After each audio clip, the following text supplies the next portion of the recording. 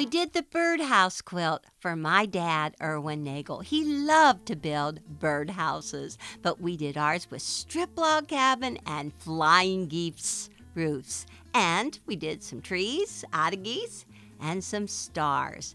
Beautiful. It's a great way of practicing your techniques on our new ruler called Calling All Geese. It has all sizes of geese rulers on one piece of plastic. It is amazing. So you take your largest square and your smaller square. These sizes are all written in the pattern. Put them right sides together, draw a diagonal line down through the middle, and sew 1/4 of an inch on both sides. And line up your ruler and cut, and you have 2.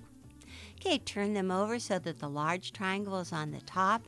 Open and press into the large triangle. And then take those and put them back right sides together, but don't try to match that seam. Look for the goose tails. Draw another diagonal line right down through. And I like to place it so I don't fight that seam.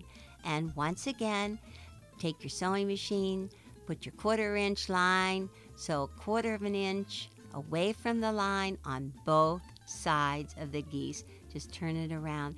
And it's really helpful if you use your stiletto so that those seams don't flip. There's nothing worse than flipped out seams.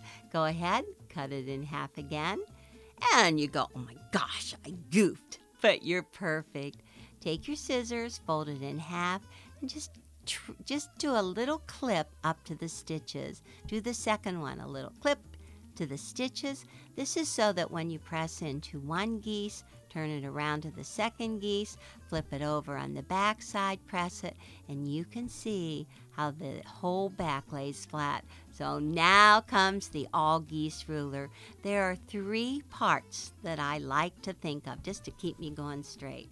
The first part, you take the triangle printed on the ruler and place it on top of the seams. There is a line to cut in. You just cut those in half. There's a slot. You cut it. Then you slide up to the second triangle and you find out what size you are making. This one's a 2x4, and you can see you're going to have nice crisp points. So cut one 2x4, go over to the other 2x4, cut off those sides. There's only the bottom part left to trim up. So just slide up your ruler, the third side, and just sliver trim that little bit hanging out on the bottom. Just put that ruler against those points, and now you've got it perfect. You've got your 1/4 inch, you got your points, and it's the perfect size.